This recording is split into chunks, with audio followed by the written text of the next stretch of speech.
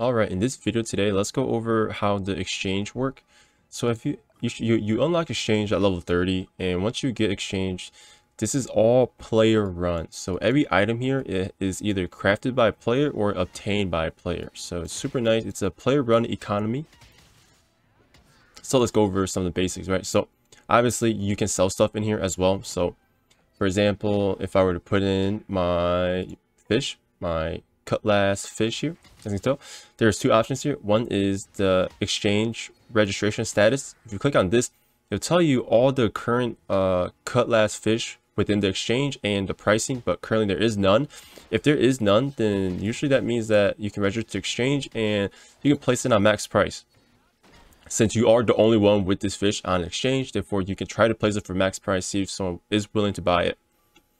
But let me show you one where this one, right? So see right here, it tells me that there are two other sellers of this item, and these are the selling price, 524k and 974k.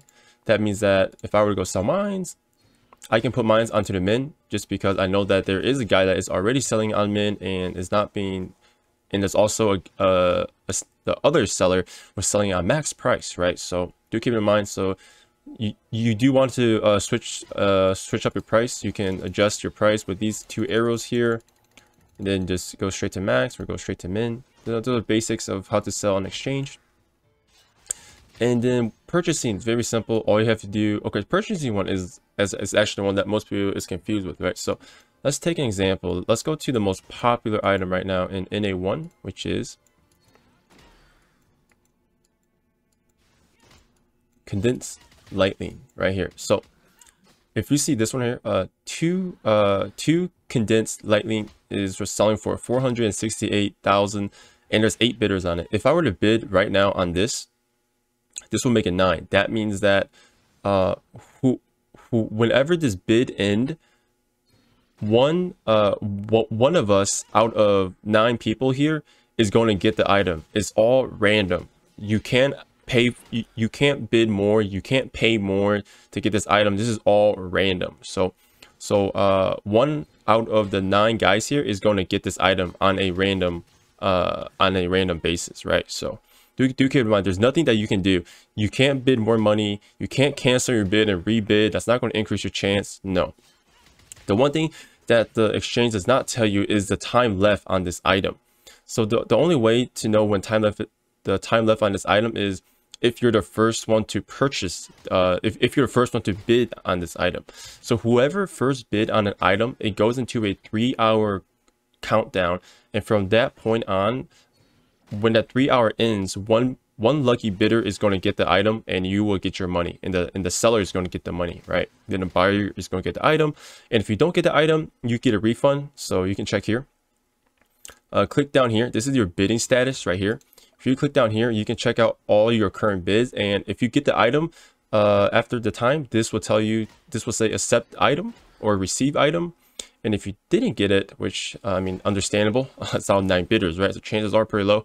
Then this will just say a refund bid, which will give you your thing, right? But since again, I'm not wasting my money on condensed lightning. And if you bid on the wrong item, like me, for example, I just bid on condensed lightning here for 2 of them, and I don't really want it. So guess what? I can just cancel my bid, and I get my full refund back. Boom. So it's very easy for buyers, because if we buy the wrong item, we can always cancel and opt out. But for sellers, it's a bit more challenging. Once you sell an item, like currently I have my ring in for selling for 38 million. Once there is a bidder on it, you can't cancel it. After an item is registered for sale, it can't be canceled with it can't be canceled when there's a bidder. So if you are a seller in the item exchange market, make sure that you be careful, because if you put an item in here and someone bids on it, you can't take it back. Don't be a fuck up like me. I fucked up, right? Check out my ring. This is my actual ring. I thought that I can cancel this ring and get my ring back because Carolyn, a player for Superior, put her ring on sale. I mean, no, I think it's he, but anyways. Yeah, so she put her ring on sale, right? and her ring was super good. Her ring has crit damage, crit rate plus 5%, the legendary one, and then physical attack plus 4% along with attack speed. She had the perfect ring. But she just got a tier 4. That is why she was selling it on the market for the max price. And I thought that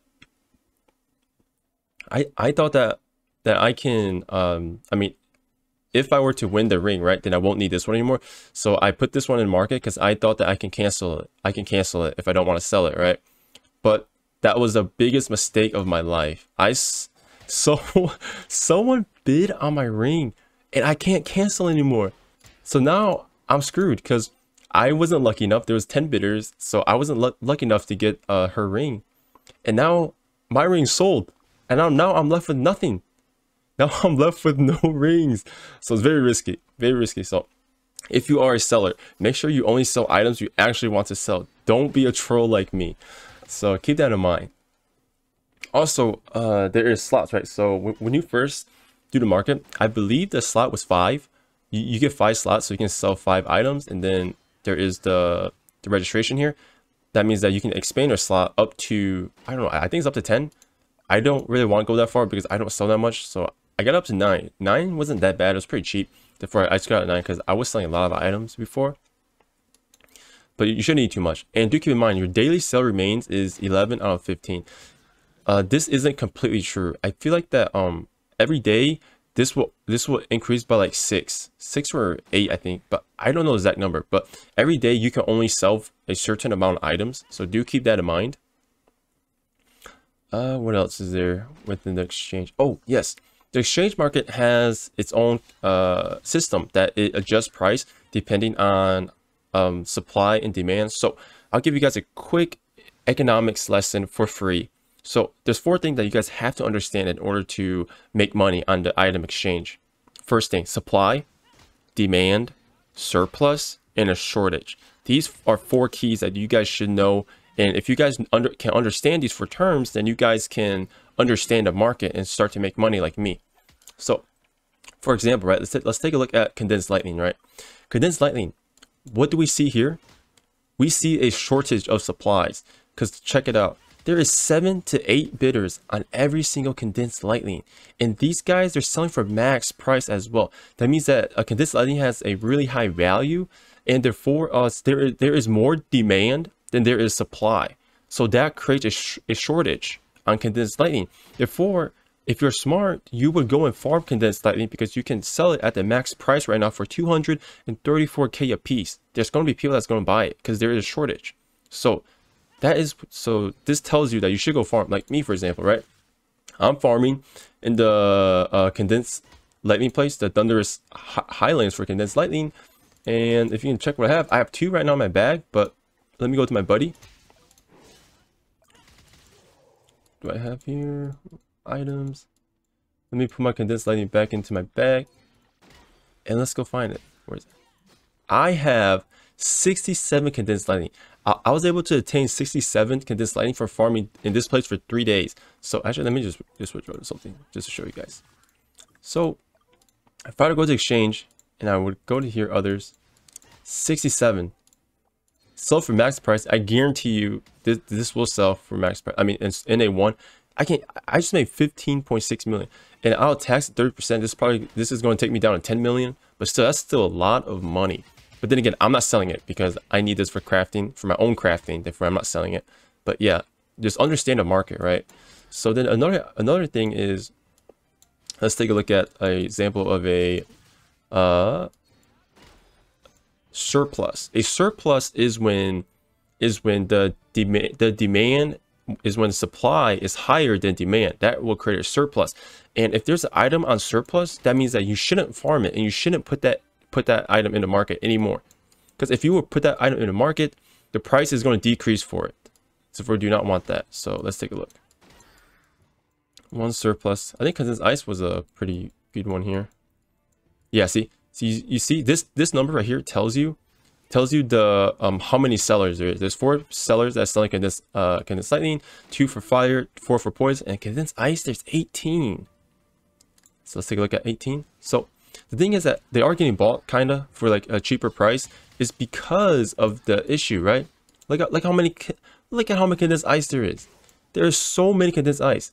So like there's no buyers, so that means that the supply is higher than demand. Therefore, this creates a surplus. A surplus is not good. A surplus would drive price down, like this one. 5 condensed ice would normally go for 1 point. If it were to sell for max like condensed lightning, this would have been like easily over 1 mil. But as you can tell, this seller here is forced to sell it on low price because I guess he needs the money. Therefore, he's selling it for really cheap. He's selling just for minimum price, which is like 100. It's like 120K a piece, I think. Yeah, but it's like that. So like, you shouldn't farm condensed ice. Like, take a look into the market to understand what you're farming. Since there is a surplus of condensed ice, why do people keep farming it like this, right? Like, it's not smart to farm condensed ice if you know that there's a surplus. So every day when you wake up in the morning, you should always check the market and check out the how many supply there is. Check out the current state of the market, right? That makes sense. Like I woke up today and of course it's bugged, so let me just wait.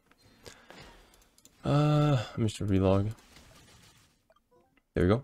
So I woke up today and the first thing I do is check my condensed lightning stocks, right? And boom, just be like, okay, so if you look at this, obviously, I explained this already. The condensed lightning, the market looks good for it. If I were to put 100, it's going to be bought out. Someone's going to buy it. And I know that for a fact, because you can tell by the supply and demand here, there's a shortage, right? So, I mean, this applies for anything you're selling, right? So another great example is this tier 3 weapon, right, that I have right here, that I obtained from farming here. I was pretty lucky. It's my first tier 3 weapon, but I put in a sell, right? So we can find a weapon here. I think it's a blunt weapon, right here. I'm currently the only seller, but there's another guy that was selling the same weapon as me. If I'm the only seller, normally you can place this on a higher price, closer to max, but it's because it's a dual. Dull means that this is a weaker version of this weapon. Therefore, not that many people's gonna buy it, and also the fact that it is a two-handed blunt weapon. So there isn't that many of that class right now in my server. Therefore, it's not selling that well. Therefore, I'm selling this on mint, right? So do try to understand the current state of the market to adjust your prices and stuff like that. What else is there? Refresh doesn't do anything here. Oh, you can also check every single item in this game that can be sold by, for example, right? Let's go check out Dagger. If we go to Dagger and you see this button right here, view registered items only. If you uncheck it, this will show you every single dagger that you can buy within the market, right? Like this one, pretty nuts. It's a tier 5 dagger, and boom, boom. Stats are good, amazing stats, amazing special options here. Attack speed's good. If we take a look at this, max price is $3.2 billion. Like, dude, trust me, the market here is pretty insane for late game. Obviously, right now I'm poor, I can't afford this, right? But this is very, very late game. It'd probably even be rare to even see one of these in the market. But again, this is totally possible. This is all late game stuff, so do keep it in mind. So you can always browser the collections to see maybe there is something you want to look forward to. So, you know, just keep in mind. You can see every single item that can be sold on the exchange here. So something to look out for. What else we have here? I think that's it, honestly. This is everything about the exchange market here. So if you have any more questions about the exchange, leave in a comment below and I'll answer it, as long as leaving a like and subscribe. And I'll see you guys in my next video. Peace.